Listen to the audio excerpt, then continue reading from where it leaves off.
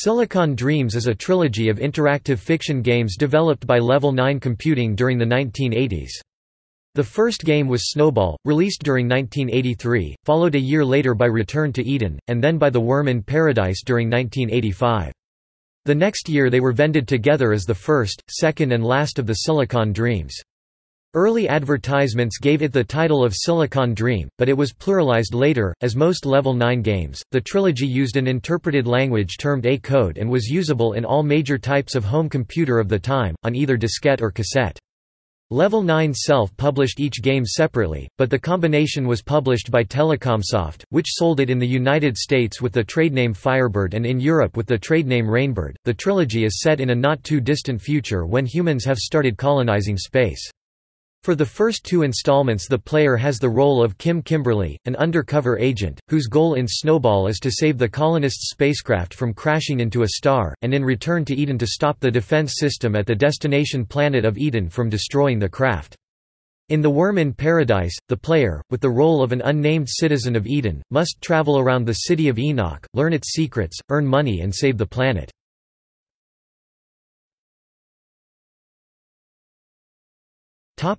Gameplay. The games use a text parser for entering commands at the "What now?" prompt. The parser can interpret more than 1,000 words to control movement or actions. It looks at the command, picking out 2 or 3 words it knows, ignoring the order, and tries to guess what is meant. For movement, the usual commands for moving north, south, east, and west are available, and their abbreviated forms of in, s, e, and w, as well as up and down, u and d, respectively, and a number of other directions and modes of movement like jump. For actions, it understands how to pick up objects, opening doors, lighting lamps, as well as dropping objects and wielding them. Additionally, there are commands to invoke save and restore of game positions to cassette tape or floppy disk, for some systems also to RAM, ask for help, turn off pictures and turn them on again with words and pictures respectively, and oops command to undo previous commands. Silicon Dreams can be played as 3 separate games, but to obtain a maximum score the games must be completed in order, carrying the score from one adventure to the next. Points are not scored for collecting treasures, but rather for doing specific tasks helping to satisfy the goal of the individual game.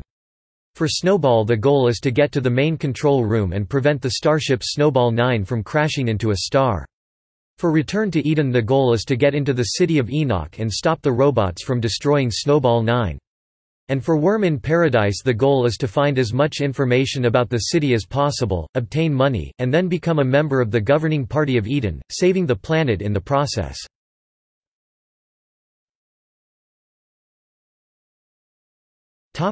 Setting. The trilogy is set in the future, when the human race is colonizing the stars.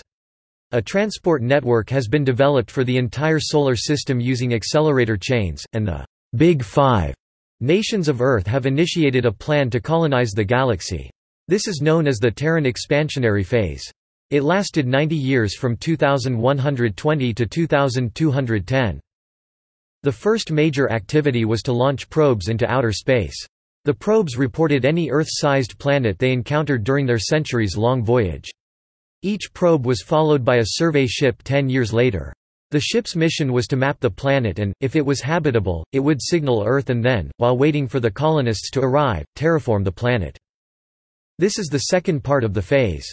The survey ship mined materials from asteroids and used them to build a robot factory in space—a process that could take decades. The resulting robots built more space factories that in turn produced better robots. They also built large satellite dishes to collect data sent from Earth containing the latest technological advances. Then terraforming was performed. The robots landed on the planet and built cities while also launching more probes and survey ships further into space. Once Earth received news of a habitable planet, the third and final part was done. 10 giant passenger disks, each carrying 200,000 colonists in stasis, were towed into space. Next came the engine unit, which was linked to the front of the disks, and then the colony ship was completed and ready to go. During the 2190s 50 colony ships were launched from the EEC's Ceres base, among them the Snowball 9, which carried the first colonists for planet Eden on the Eridani A system. For the next 3 years, the accelerator chains beyond Pluto fired 10-ton blocks of ammonia ice at the traveling ship. The Snowball 9 caught the ice blocks with hooks and piled it around the passenger discs, forming a hollow shell that would cover most of the ship and would serve as a shield until it was needed to fuel the fusion engines on the later part of the trip. This ice shell gave the Snowball series its name. After receiving the last ice block, the crew put the ship in autopilot and went to hibernate with the passengers, leaving the ship's maintenance to robots. Except for a brief period of activity to start deceleration, the crew slept for most of the trip, awaking 1 year before reaching Eden. The plan was to continue deceleration while consuming the last of the ice shell, and then put the ship in orbit around the planet, delivering the passengers down by gliders that would be retrieved by hooks to be reused.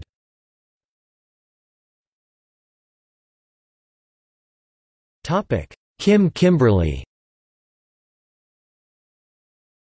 The protagonist of the 2 first installments, Kim Kimberly, is a tall, athletic, intelligent woman with brown eyes and fair hair.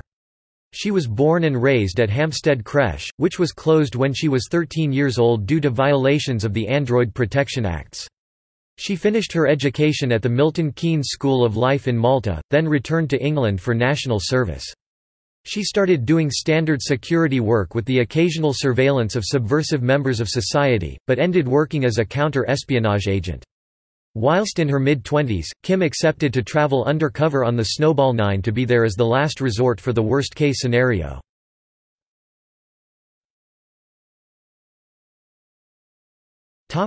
Snowball.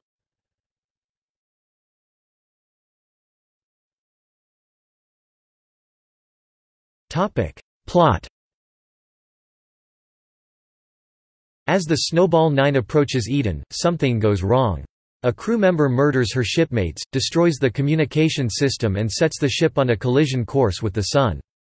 The robots, being little more than automata, continue their everyday operations oblivious to the danger, but the ship's computer, capable of thinking, awakens Kim Kimberly before the deranged crew member destroys it. She exits her modified stasis chamber with the goal of finding a way to reach the control room and avert disaster.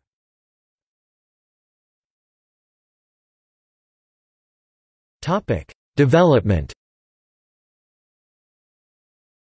Snowball was originally released during 1983 as the company's 4th adventure game using the A-code system. Nick, Mike, and Pete Austin headed development. Though Level 9's previous games featured a fantasy theme, the Austin brothers chose a science fiction theme.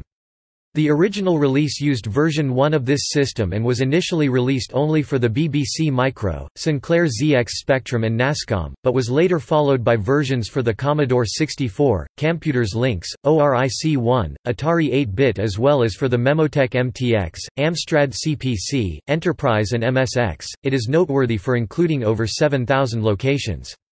To achieve this, 6,800 locations on the passenger discs form a color-coded maze with minimal descriptions. Another peculiar aspect of the game was the confusion behind the main character's gender. In an interview for Sinclair user, Chris Bourne asked, "Is the androgynous Kim a man or woman?" Pete Austin pointed out that, "There's a credit at the end for the design of Ms. Kimberly's costume," but also admitted that Kim Kimberly was a deliberately unisex name. The debate came to an end with the release of Return to Eden, where it was made more explicit that Kim was not a man, because the surviving crew members confuse her with the woman who tried to destroy the ship.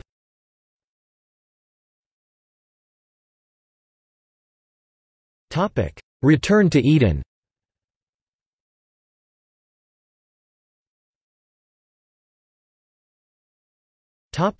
Plot. With the Snowball 9 orbiting Eden, the surviving crew members put Kim on trial.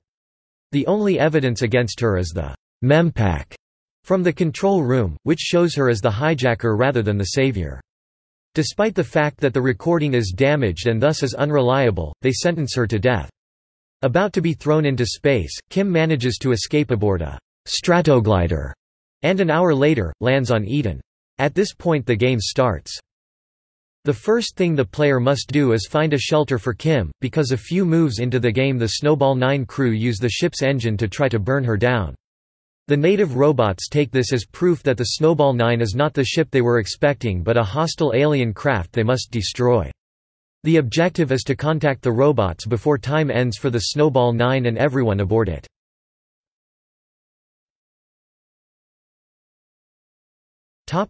Development. Unlike its predecessor, Return to Eden only had about 250 locations, but it was Level 9's first game to feature graphics. Other adventure games had included graphics before, but version 2 of the A-code system allowed Level 9 to encode location graphics into as little as 40 bytes. This size made it possible to add graphics to every location of the game for all formats with more than 32K RAM. The user could choose not to display them and play the game in text-only mode. It was released for the same platforms as its predecessor. The game's first cover depicted a robot fighting a monster plant in Enoch. The robot resembled a comic book character, so to avoid legal troubles, Level 9 commissioned Godfrey Dowson to do a new cover. Dowson's illustration depicted another robot in the jungle looking towards Enoch. Level 9 was not satisfied with the result and asked Dowson to do it again.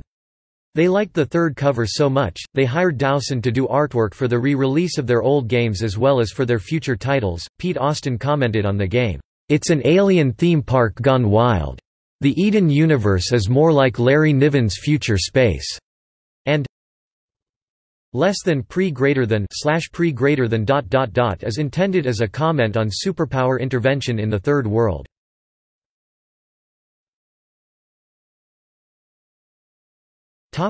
The Worm in Paradise.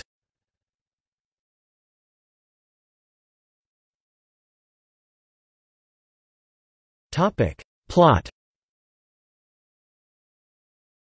100 years after the arrival of colonists aboard the Snowball 9, planet Eden has become home to 500 million people. In this paradise managed by robots there is not any crime, taxes, unemployment, or freedom. The population lives in a domed megapolis, and perhaps due to the war that occurred during Return to Eden, there is not any contact between the cities and the surrounding natural world. The occasional sighting of flying saucers keeps the population afraid from going outside. The main character, a nameless citizen of Enoch, starts the game in a beautiful garden where everything seems fine. He picks an apple from a tree, a worm pops out, and the player follows it outside the garden, through the desert, and then he awakens. It was only a simulation, one of the many forms of entertainment available during the reign of the third Kim.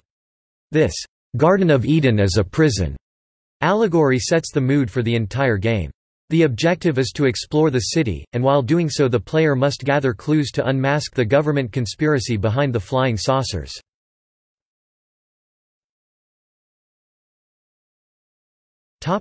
Development. The Worm in Paradise is the third and final installment of the Silicon Dreams trilogy and is a departure from the previous games. It evolved alongside a 12-month enhancement on Level 9's own adventure system. Standard features include a 1,000-word vocabulary, a very highly advanced English input, memory-enhancing text compression, the now familiar and very much appreciated type ahead, and multitasking so a player need never wait while a picture is drawn. This was the first game using version 3 of the A-code system. It was released for 4 fewer platforms, excluding the Lynx, Memotech MTX, NASCOM and ORIC-1 compared to the 2 previous releases. Another difference is that the player has only 7 days, within the game's clock, to complete the game. Quests are also time-based and require that the player arrive at certain locations at specific hours to achieve the desired goal.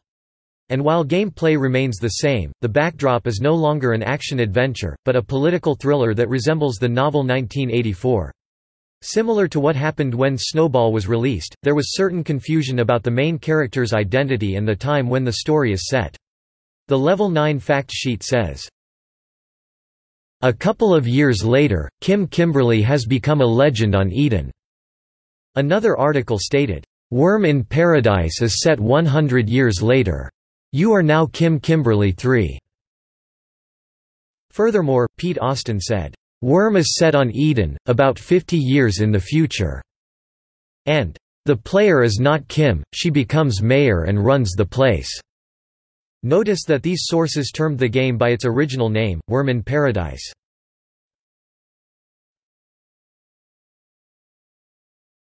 The trilogy. Silicon Dreams was the second title published by Telecomsoft, the first being Jewels of Darkness, in a 4-game publishing deal signed by Level 9 during April 1986. This deal gave Level 9, which was often referred to as British Infocom, an opportunity to revise their previous titles and add support for the 16-bit market as well as a possible entry into the potential lucrative US market. Subsequently, the trilogy was released for a total of 12 platforms, leaving out the BBC Micro and Enterprise compared to the Worm in Paradise, but adding support for the Apple II, Amiga, Amstrad PCW, Atari ST, IBM PC-DOS and Macintosh. All the games were updated to version 3 of the A-code system with updated text and new graphics for inclusion in the release of the Silicon Dreams trilogy in 1986 with expanded, text-only versions for some releases. The Rainbird release came in a 215 by 153 by 27 mm cardboard box while the Firebird release came in a 227 by 163 by 30 mm black, plastic box. Both featured a 150 by 210 mm, 68-page booklet with loading instructions, a guide to playing the game and Peter McBride's novella Eden Song which served as an introduction to The Worm in Paradise. The novella was also used as a copy protection device, from which, upon restore of a saved game, the player had to enter a word from a page and line reference. Although there was an adventure game released for the Sinclair QL called Return to Eden, this was written by Oliver Neef and Rich Meller and was written before the Level 9 game of the same name. Level 9 never released a version of the trilogy for the Sinclair QL.